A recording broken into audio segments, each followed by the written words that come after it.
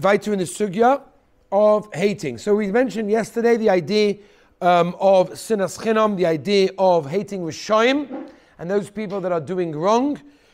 We basically came out that you basically have no heta to hate someone that does something wrong unless you do toichacha, unless you rebuke him. And since we have no koyach to rebuke anyone, therefore we cannot hate anyone. So we have no heta really to hate anyone that's doing an avera, even if he knows it's an avera, and he's doing it specifically, because we have no way of giving him musa. Obviously, and this, I don't think this even needs to be said, but it's possible if a person is struggling in a certain area, or let's go even as far as saying that someone's gone off the derech, chas v'shalom, to hate him. Okay, the only way to bring him back is to love him and accept him, again, as a person, but not necessarily his actions. You don't accept his actions, if you accept his actions, then you could be basically giving him a heta to do that. So the idea is never to hate someone that's struggling again. You know, I'm just going to mention one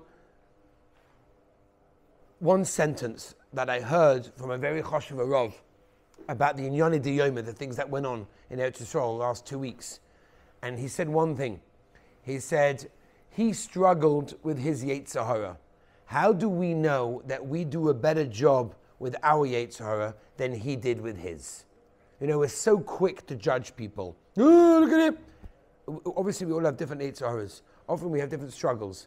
But how do we know that we are managing to be successful with ours in the same way that other people are not with theirs? In other words, we have to realize that, you know, everyone has their struggles. So if this guy's struggling with that, we're going to hate him because of that?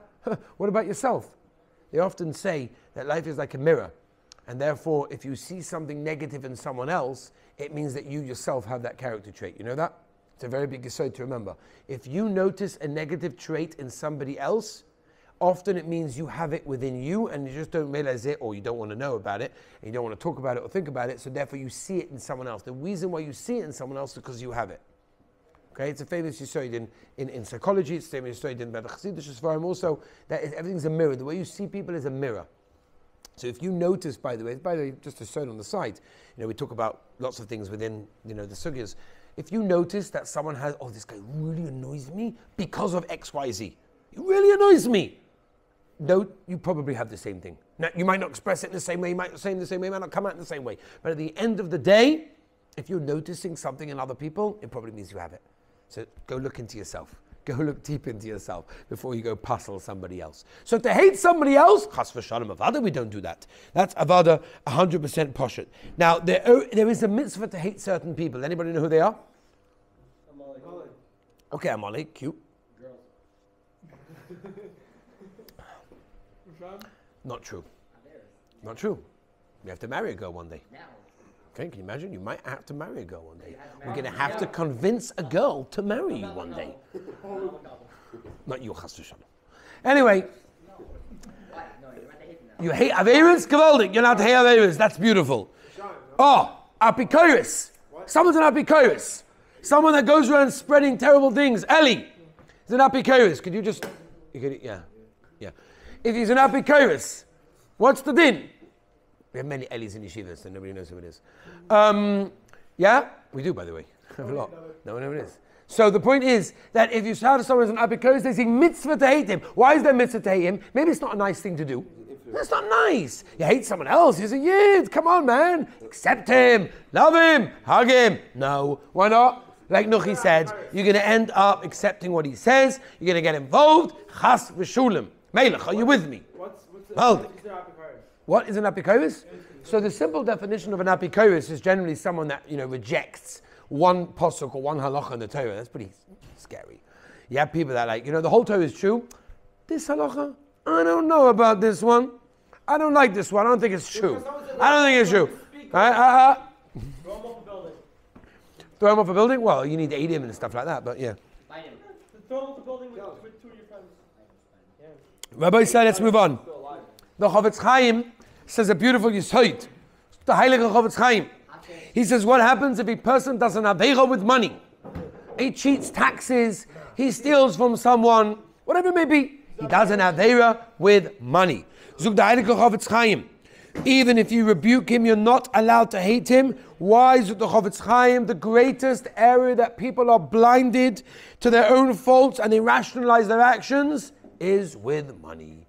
And therefore, even if you rebuke him and you tell him off and he doesn't listen, you cannot hate him. Because that is the greatest area that people fool themselves into rationalization. It's okay, he doesn't mind, it's not going to harm anyone, he's not going to know the difference. You know all these people, right? If I copy that program, you think the company really? No. You think it makes a difference? You know, if I do that, you think it makes... Chas v'shalom. We can never make these rationalizations, but we do sometimes. But that's why we have to know never to hate anyone in that situations, in that case, Rabbi Say. Now, let us move on, Rabbi Say. Let us move on. Now, I want to ask the Olam, and I think this applies to certain people here. What happens if a person right now is sitting here and he's thinking in his head, you know, there's someone that I really hate. I really hate him. And it's very nice listening to the share, and it's very nice giving me the musa. Every guy's like nodding, like I've got that guy. It's very nice, but what do I do about it? I don't want to hate him. Nobody here wants to hate somebody else. I don't believe it. And if you did it before you walked into the share. Practical. Give me some practical answers. What do I do? So who talks about this? The Heilige Orach Chaim HaKadosh. The Orach Chaim HaKadosh talks all about this. Yeah. And he says a very big yesod. He says two things. Listen carefully. The boy said there's a very important course of action. He says, number one, start judging him favorably. And that is the yesod we said all the beginning of the whole series. When you don't have schos, everything else falls into place. When you start judging people favorably, judge the guy that you don't like favorably, it will take time. It's not going to be easy. I'm not saying, boom, you judge favorably, I love him, give me a hug. No, not necessarily. It might take time. It might take a lot of effort. But eventually you're on the right path to getting there. That's why you have to start somewhere by judging favorably. That's number one. The Orach Chaim HaKadosh says another one, and he brings down, actually this is brought down in the Chikrei Leid Shuvas in Yeridei Simon Pei, that he says, what you should do is be noisa ba'ol, share his struggles. In other words, if he's going through something, help him out, listen to him, basically be involved. Automatically that's going to help you deal with him. And the last example over here, which brought down the Sefer Derech Eretz Zuta in Perek Beis, he says an interesting thing. Ready? And this is going to separate the men from the boys. This is going to separate the men from the boys. You hate someone, so Eitzah number one, judge him favorably. Eitzah number two, share his pain. Be no sa'ol b'chaver. Number three, daven for his success. Daven that he should be successful, whether it's in yeshiva, whether it's in business, whether it's in his marriage, whether it's bringing up children, whether it's in whatever it is, because it's going to remove the hatred from your heart. Because when you start davening for someone, be'emes, and you really daven and you want him to succeed, slowly and surely. No. So you have to work on it. I'm not saying again. It doesn't happen with the click of a finger. You hate the guy, and then mincha today, you're going to be crying your eyes out, hoping that he does a good business deal and makes $5 billion. Okay, that's not going to happen so quickly. But it slowly but surely peels away the layers of hatred in your heart. And that's why it's important. Okay? It's very, very important. Rabbi, I want to finish off the series, not the series, but today's halacha with a few halachas that I want to mention. And that is as follows. Rabbi, listen to this very, very important halacha. It's a Gemara, it's a Chazal, and we spoke about this before we started shir as well. So I think it ties in very nicely. There's a Gemara in Shabbos, Tav Kuf Yutes Amud Beis. The Gemara in Shabbos tells us that since the day that the Beis Hamikdash was destroyed, the Rabbeinu Shalom only has his Daled Amos Shel Halacha. The Gemara in Brachas Tav Hey says that the Gemara is referring to Talmidei Chachamim and Tzadikim. As the Rambam explains in Perush Mishnayos, that is who the Shechina rests on. And therefore, Lemaisa, what we have to learn is to reinforce our wonderful respect for Talmidei Chachamim.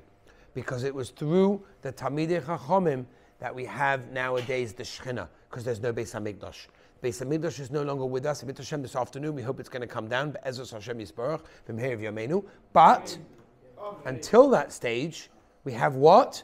Says the Gemara Dalad Amos Shel Halacha. The Gemara tells us it means Talmidei Chachamim, because that the Rambam says where the Shechina goes down to, which means all we have is Talmidei Chachamim. That's what the Shechina is. We have to respect our Talmidei Chachamim. To respect your Rov, or is something that's so choshev, right? I'll give you an example.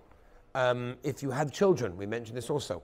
If you have children, and your children are in the shul, and you come back from shul, and all you do when you come back from the Rav's drosha on a Shabbos afternoon is basically rip apart the rabbi's drosha. He doesn't know what he's talking about. He has no idea. Do you know what your kids are going to pick up? They've got great antennas.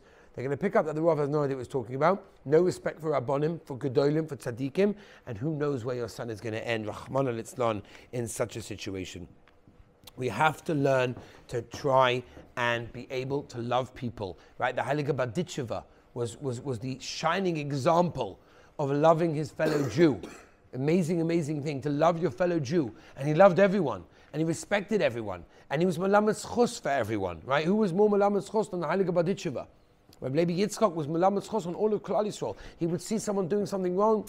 Nebuch, he needs it. Nebuch, he's going through a hard stage. There was never a situation where he hated someone because he couldn't hate another Yid. How do you hate a Yid? The Rabbeinu Shalom created him. So the Gemara talks about this. When you disgrace a person, you are disgracing Kaviyachol, if we can say the words, the Rabbeinu Shalom Chas v'Shalom. Why? Because the Rabbeinu Shalom created him. And the Rabbeinu Shalom felt that he needed to be in the world. And you decided that he's horrible and he's disgusting and therefore I'm going to hate him. Again, if we can say the words, you're hating the Rabbeinu Shalom Chas v'Shalom. Because the Rabbeinu Shalom created him. What gives you the right to hate him?